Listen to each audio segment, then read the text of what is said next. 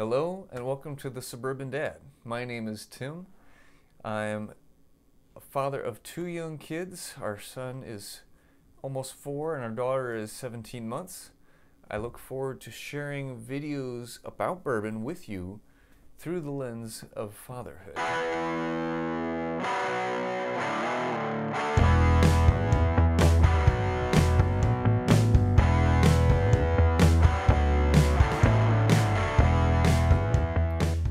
I'm going to start this first episode by going over some terminology especially for those who are just starting out with bourbon.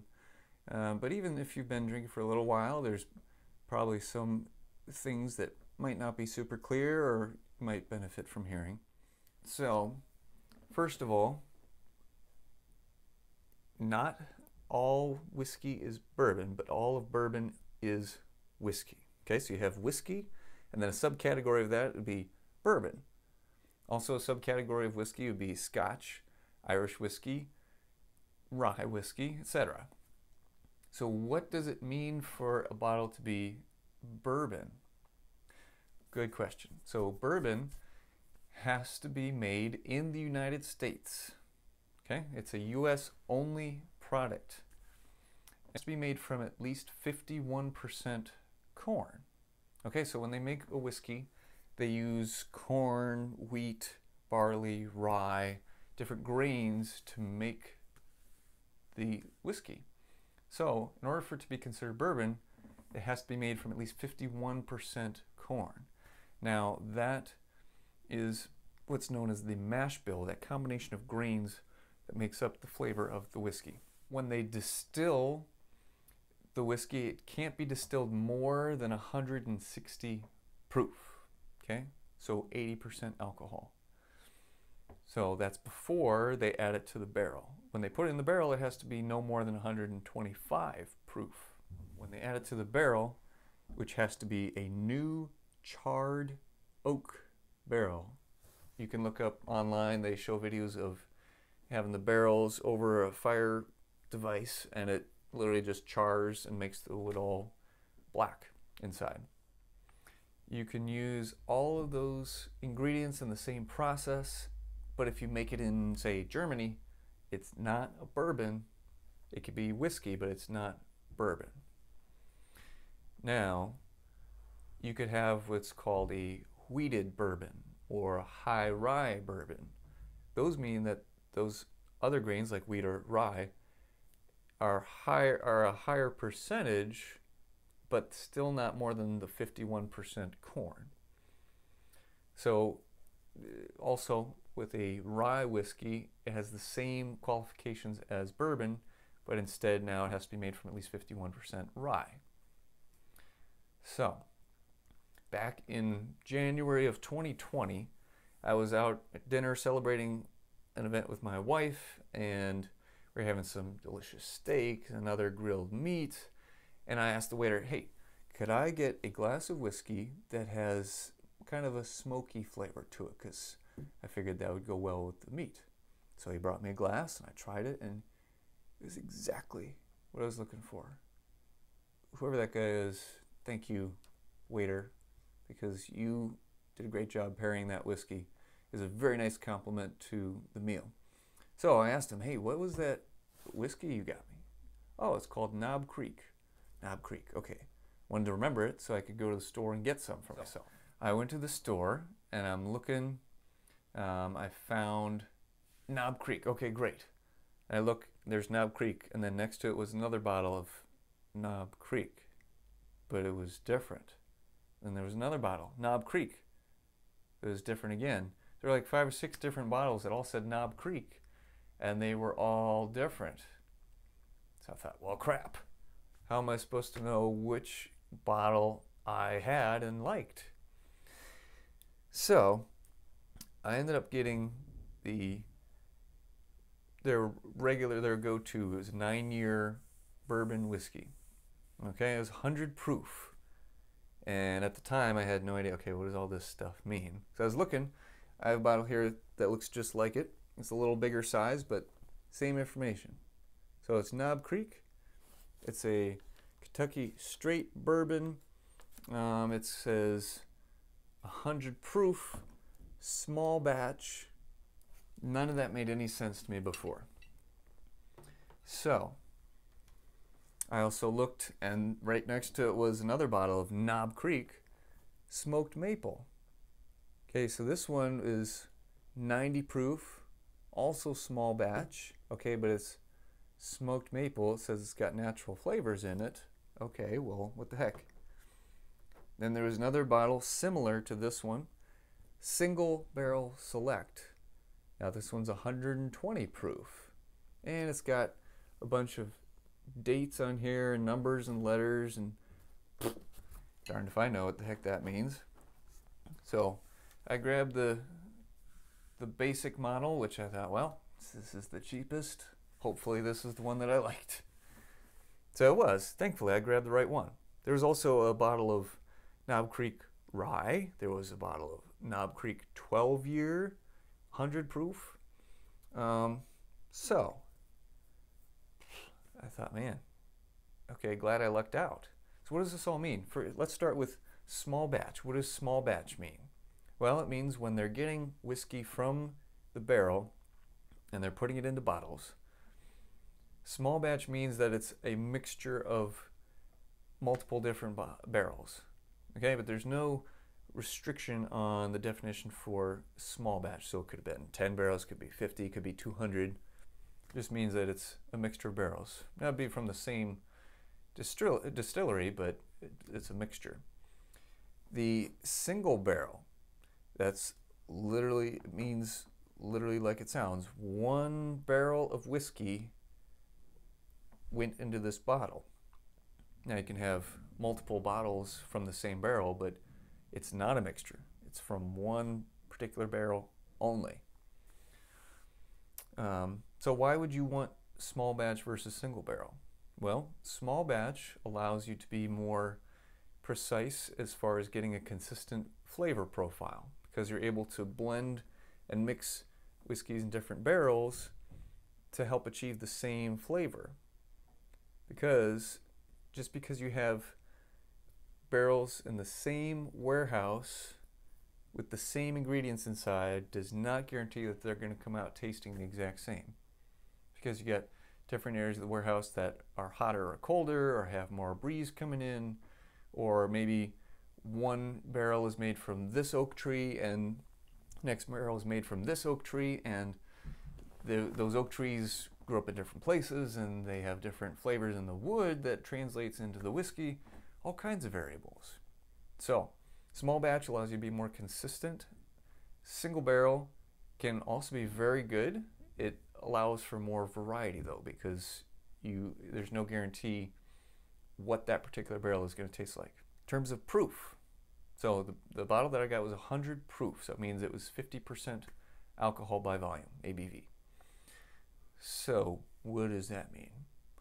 Well, at the time, didn't mean anything to me. I liked the taste of it. Couldn't really tell you much about it other than it was smoky at the time. What really helped me to learn about proof was when I was at the store looking for a new bottle of bourbon, and I've enjoyed Maker's Mark, just their standard bottle, you know, the red wax and the seal on there, and it's a fine, easy drinker, nice entry-level bourbon, not a strong flavor, but decent.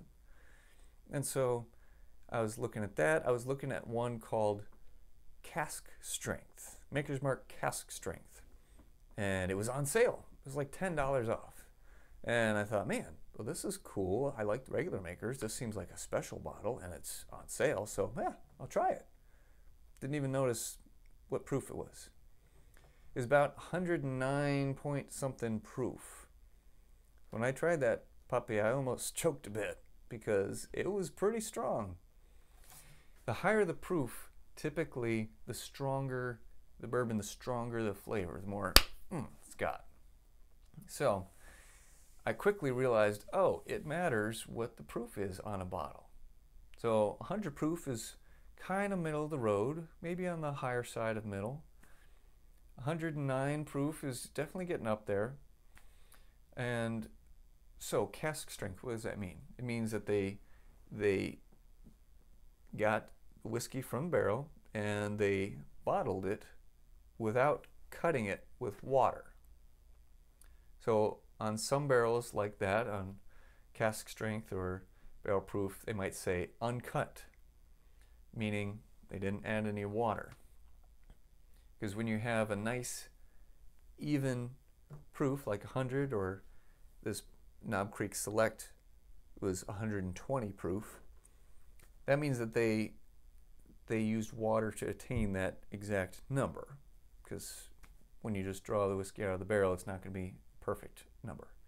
So with this Maker's Mark cask strength, it was 109 point something something. And so that's just an indicator of it being a single barrel cask strength. So they didn't really do anything to modify it. Now, sometimes you might see straight bourbon, which is a whole nother descriptor. Basically what that means is it has to be aged for at least 2 years in a charred oak barrel. Now, if it's less than 4 years old, then they have to say so on the bottle. It has to include an age statement.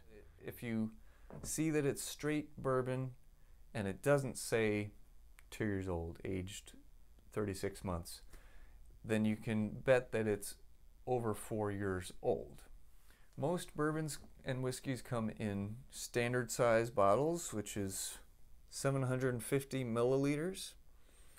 Sometimes you can get larger bottles like this one, which is 1.75 liters, or you can get just 1 liter. But as a rule of thumb, if you see a bottle, it's going to be 750 milliliters. Sometimes you can even get a smaller bottle, which would be 375 milliliters. The little sample bottles that you see, those are 50 milliliters. So that's something to be aware of when you're looking at prices for bottles. Just take note of if something looks really cheap compared to what it should be, it might just be a different size bottle. So just take note of that. Enough of this talking. I'm getting thirsty. I want to try some bourbon with you guys. On this channel, I want to share bottles that you can get pretty easily. If not, just walk right in the store or liquor store and just get it off the shelf. Because there are so many bottles that are delicious, just great, that people don't talk about because they want to be popular and talk about, you know, oh, these unicorn bottles like Blanton's or Stag or Eagle Rare and E.H. Taylor. Those are great bottles, but a lot of times they get overhyped because they get so popular and then they just get out of control. So I want to start today by showing you a bottle that I've really come to enjoy quite a bit. It's called Maker's 46. So it's kind of like the more robust big brother of the standard Maker's bottle. So as you can see, it's still got that characteristic red wax and the Maker's Mark seal on it. So what I enjoy about this bottle is it's pretty easy to drink. It's got a smooth feel to it, and it still has some flavor though. It ends with a little bit of spice and a little bit of warmth that you experience. So it's not just watery and weak. So when I pour a bourbon, I like to let it breathe for just a minute, especially if it's something I haven't tried before. I want to let it air out a little bit. And I try to drink bourbon neat as often as possible, so no ice, no water. But sometimes it makes the drink better when you add a little bit of ice or a little bit of water. So yeah, sometimes people add it just because they can't handle drinking whiskey. That's a different thing. But oftentimes you can get more flavor out of a pour of bourbon if you do add a little ice or a little water. This one, I don't really need any of that. I just like it straight up. This comes in at 94 proof. So again, on the lower end of middle of the road. By the way, I think I forgot to mention earlier, bourbon has to be at least 80 proof for it to be considered bourbon. Whiskey has to be 80 proof. Can't be less than 80 proof if it's going to be a bourbon. So this one is 94 proof, and so I like to give it a little smell first, and I'll try to, whenever I review a bottle for you guys, I'm going to try and keep it in terms that are understandable and relatable, and not just, oh, I like it because it tastes good, or hints of sawdust with poplar blossom and rose hips.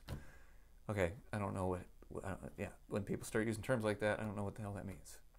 So this one, so when you smell it, it's called the nose. What do you get on the nose of the bourbon? So this one's got a nice fruity profile. Yeah, like red fruits, like strawberry. It's got a little bit of vanilla flavor. You'll hear many times when you're watching somebody drink a glass of bourbon, they're going to use the terms vanilla and caramel, because those flavors are in almost every bourbon to some degree, some more prominent than others. But that comes from the bourbon's interaction with the wood when it's aging in the barrel. Okay, so most of the time that's going to be there to some degree. So let's have a sip here.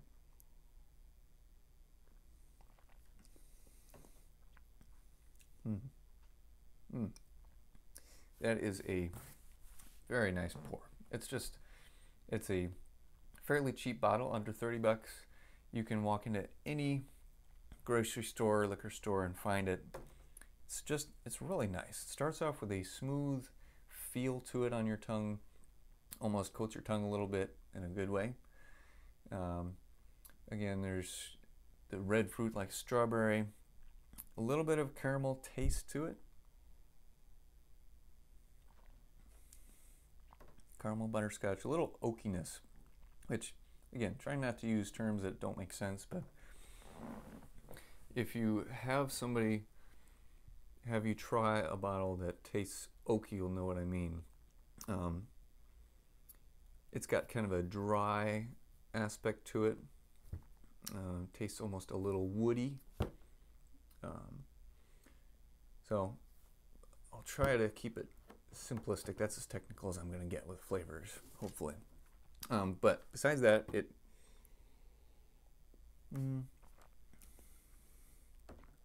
yeah, so fruity.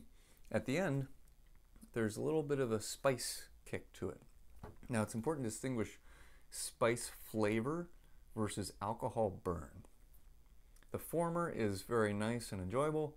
The latter, I don't enjoy alcohol burn really, but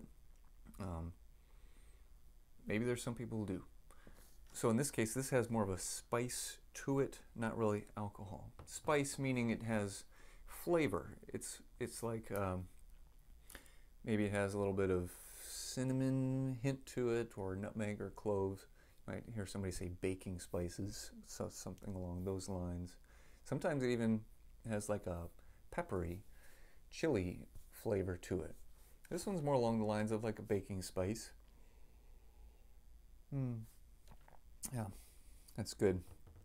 It's yeah, smooth, fairly creamy, and a little bit of caramel, a little bit of red fruits like strawberry, and just a very, very nice pour. 2020 was a great year for me to get into whiskey a little bit more, because there wasn't much else to do out in the world, and I can enjoy a nice pour of bourbon in my own home without having to leave my family. And it's even better when you can share it with friends or family. And I really just like learning about it, drinking it, and talking about it. So I look forward to sharing all that with you in more videos. Thanks again for joining me today. Please like this video and subscribe to the channel. And if you really enjoyed what you saw, please share this with others who might enjoy it as well.